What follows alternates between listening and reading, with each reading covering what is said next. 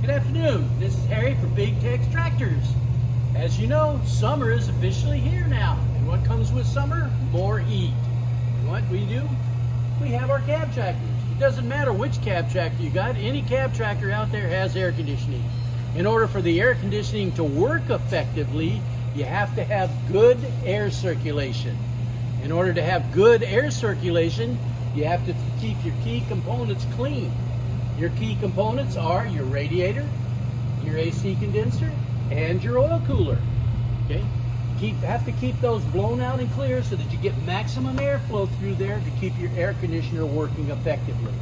The way that we do it is we use this radiator genie. You have two choices with the radiator genie. You can have water or you can have air. Our preferred method that we use here is air, because air blows out all the cracks and crevices in all of the units there. Keeps them nice and clean. Also, on some tractors back here behind the air conditioner and in front of the radiator, you have a screen. You need to pull this screen out and clean it so that it keeps clean and more air effectively goes through there to keep your cab nice and cool and crispy while you're out there. Okay? As always, if you have any questions about your air conditioning and stuff, just give us a call here at Big Tex Tractors. Thank you.